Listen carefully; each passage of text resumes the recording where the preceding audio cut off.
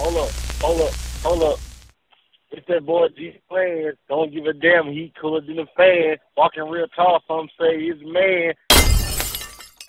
But I wanted to mention this. You named a lot of artists, but I'm gonna say Fat Pat in particular.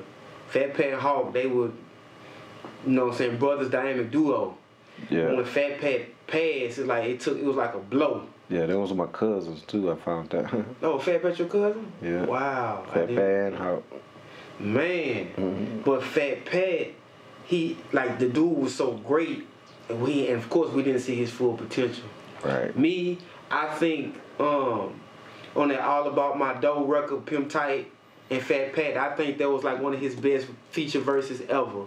But that's just my opinion. But when he passed, like I was saying, OG, Fat Pat had it going. He was doing his thing, and then he passed. When he passed, how did that? Did it shake up the city? How did that affect everyone? Yeah, it shook up the city because it was over some nonsense, and it was just a senseless, dumbass killing, though. Yeah. You know what I'm saying? Any killing is not, justified, but it was just really senseless, and over dumb shit. You know what I'm saying? So that's crazy. And then, after he died, Hawk started to really emerge as an MC. With the metaphors going crazy, blah, blah, blah, blah, blah. And he passed too.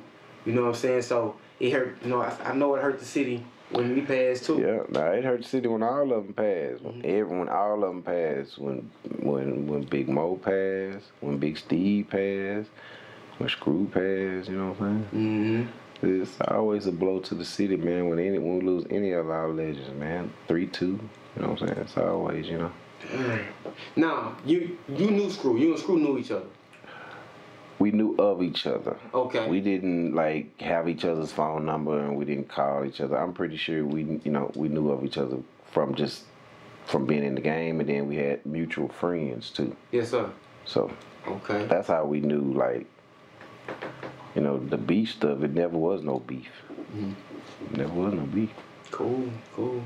Cause I used to hear that was just street. That was just street shit. You know what I'm saying? That was just people talking on the street. We never went through no beef. Screw never had no problem with us. I had on tape myself, and I know people have heard me say this 1,000 times. Okay. I had on my tape, tape myself that Screw saying, "I ain't got no problem with the North Side." I had it on videotape. Mine. I wish I would. This would have ended up being something big. Like it is.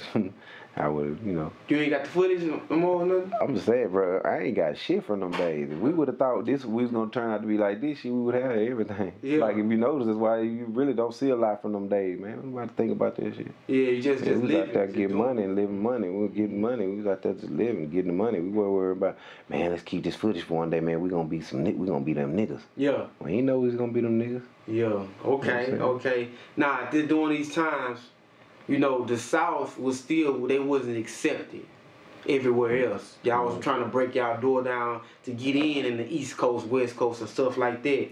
So during this time, Jay Prince, he building up rap a lot.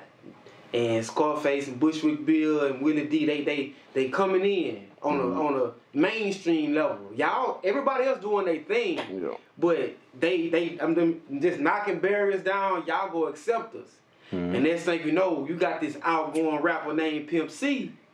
Hey, South got something to say. South this, y'all want to talk about this, nigga? We in the South having things.